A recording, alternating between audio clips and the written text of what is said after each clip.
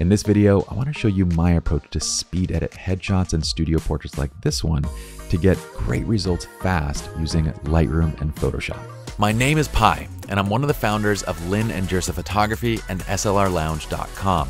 We're teaming up with Adorama to bring you a new series of photography tutorials called Master Your Craft right here on Adorama TV. So let's dive in. Hello, my friends. My name is Pi. Welcome to Adorama TV. I don't like to beat around the bush. Let's get straight into this. So I have here a headshot loaded up. This is of my friend and model Kiara.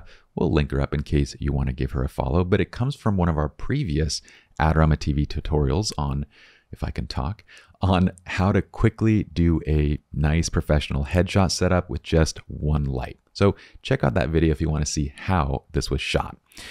Let's get right into the actual editing, and this would be a great time to pause the video, download the exercise file, which is this image, and you can find that in the description below. Enough with the hands. I am in the develop module inside of Lightroom, and what I'm going to say is step 1, optional.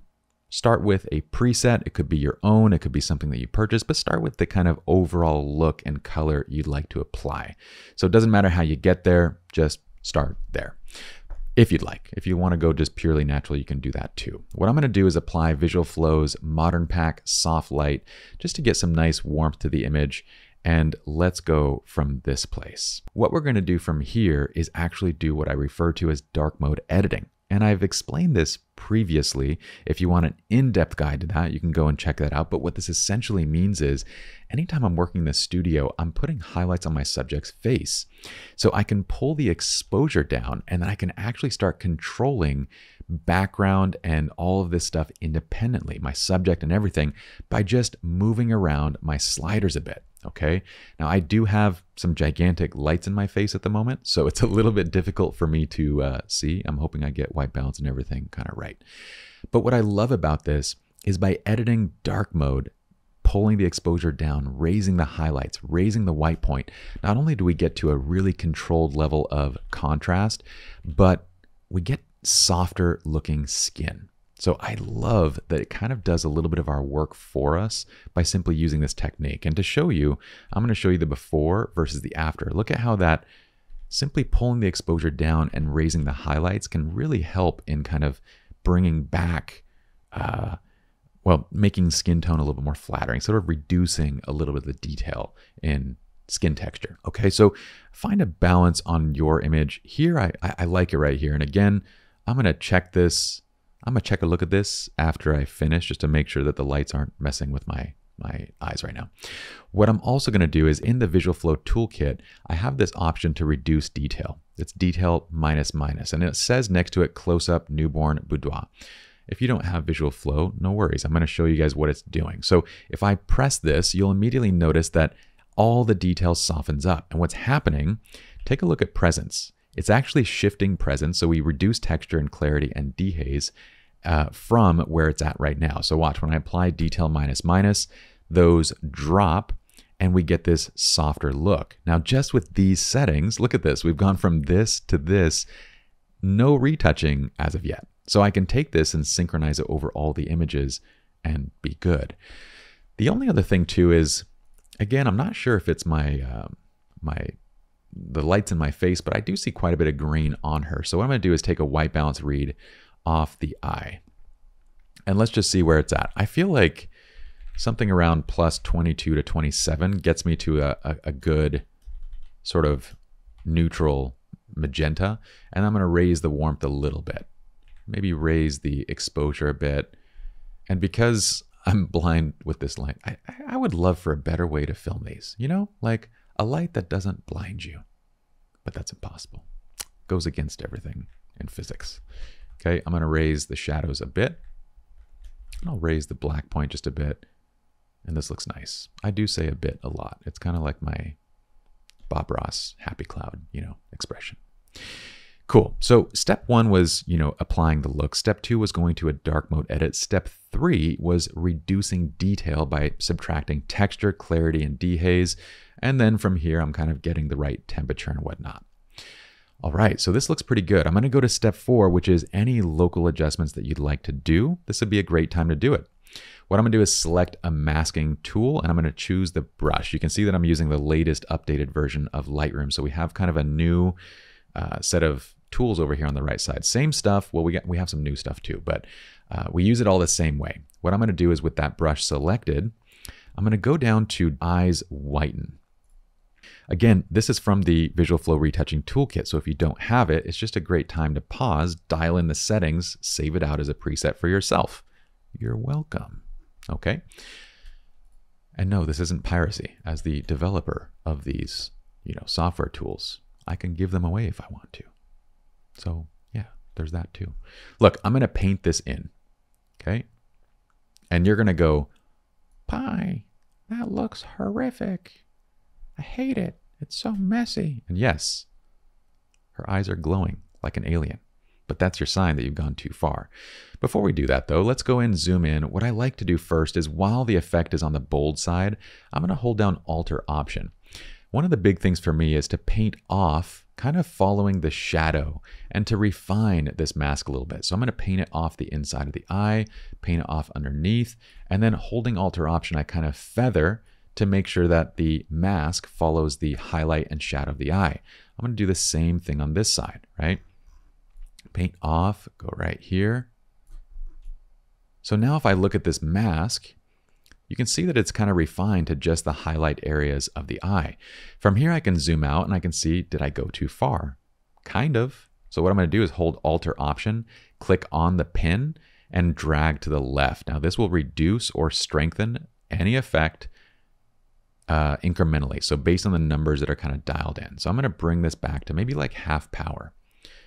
And that looks pretty good. So your clue to this is to either zoom out to this level or you could even go to grid view. If you notice in this grid view that the eyes are popping like aliens, then you've gone too far. Press G, by the way, to go to grid view. Now the last thing I'm gonna do is I'm gonna zoom in. I might do one additional whitening on the right side. And this is, if you want to go into this level of detail, you totally can. You also don't have to, right? So I'm going to do one little last adjustment on just the right side so I can bring the right side up a little bit because the right side I think got a little bit darker due to just where the hair was falling. I'm going to zoom out and same thing, holding Alter Option, I'm going to drag to the left until it kind of blends nicely with the other eye. I don't want to go too far on this because I do want the right eye to be a bit darker. It kind of naturally fits into the way that the image is lit. So this is good. Now you can go enhance irises, you can go further, but I'm going to show you one extra trick here. Notice that I have a Catchlight Enhancer. This is another brush that you can kind of save out. And what we're going to do is jump in. Instead of brightening overall in the eyes and whitening and stuff, I find that this is often enough just by itself. So with this, I'm just going to put a little dot right over the catchlight and right over that catchlight. And same thing on here and same thing right here. And what it does is it brightens those highlights in the eyes. So when I zoom back out, it almost looks as though it got brighter, like the eyes got brighter, but in reality they didn't. It was just the catchlights that I'm enhancing. So that's all I'm doing here. And if you want, again, you can hold down Alter Option. You can reduce the effect a bit so it's a bit more natural, but this is good in my opinion. Okay, we've got the basics dialed in. This is where I would go to Photoshop, okay? So press Control E or Command E to take this into Photoshop. And what we're gonna do to make this quick and dirty is we're gonna use Adobe's new neural filters inside of Photoshop. It's kind of fun to see where Adobe's going with all this stuff because you can imagine it's gonna get even more powerful as we go. Okay. We're loaded up. Let's go right up to filter. I'm not going to create a new layer or anything. Remember, this is kind of a quick and dirty edit. I'm just going to go filter, neural filters. I'm only going to select, I'm going to make this super turboed. So look, skin smoothing, turn it on. That's it. Nothing else. Turn it on, output to a new layer. If you want to finagle this, you can. But look, I'm going to press OK. And I'm going to control the strength with opacity. So all I'm going to do is dial this back to somewhere that is kind of nice and natural, but it has a bit of a nice effect. So look at this. All it's doing is diminishing a bit of the lines and smoothing a little bit of the texture, and it's good enough. I'm going to press Control S, save it out, and go back to Lightroom. I'm going to show you one last little trick. So step think we're at 6 now, is going to be a bit of a fine-tuning adjustment back inside of Lightroom. So what I'm going to do is bring a little bit of the attention into the face. Notice how the chest is catching quite a bit of the light. So what I'll do is add a radial burn. Again, another kind of quick and dirty way of doing this. Press Shift M. You could have done this, by the way, earlier before you took it to Photoshop. I often like to leave images a little more flat and leave this for my last step, just in case I want to, adjust this ever in the future. But with this mask selected, so what happened was it just dropped in a radial burn at a negative 0.5 exposure. So if you want, you can just do that on your own. Pull this right up to the face and the eyes. I'm going to shrink it down a bit.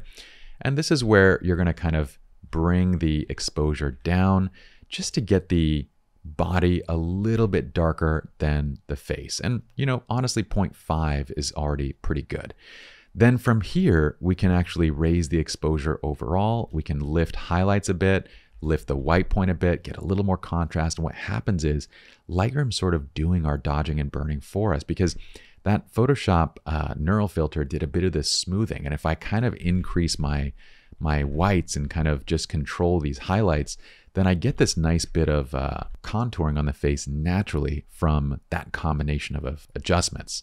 So I'll go back to the mask. I'm going to adjust the exposure down just a little bit more to right here. And that's great. Using this method, I can get to good results in just a minute or two per image. And this is going to be good enough for most uses. Granted, if we were going to take this to a magazine or we want to go beyond this, I might hand it over to a professional retoucher to go crazy with it with local dodging and burning and whatnot. But for most clients, this is going to be enough. And that's what I want you guys to kind of focus on when you're editing, is not to over edit. Okay, so let's just take a look at the final before and after on this image. So here's the raw file.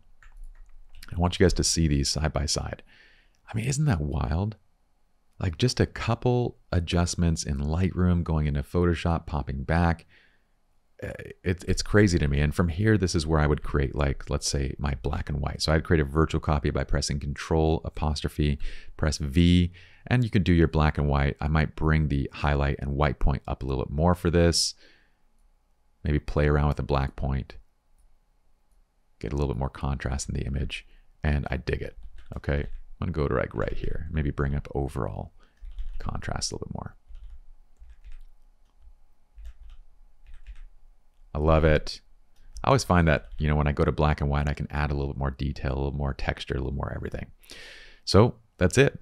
I hope you guys enjoyed this tutorial. If you did, I'd love for you to give it a thumbs up, subscribe to the channel. If you want notifications when new videos go up, you can turn that on as well.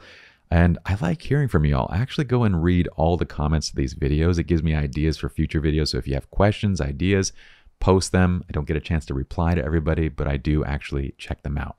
In the meantime, if you guys want to follow me personally, you can find me at PieGirsa, and that's kind of my hub for everything that I do. So I'll see you guys later. Peace. See you next week.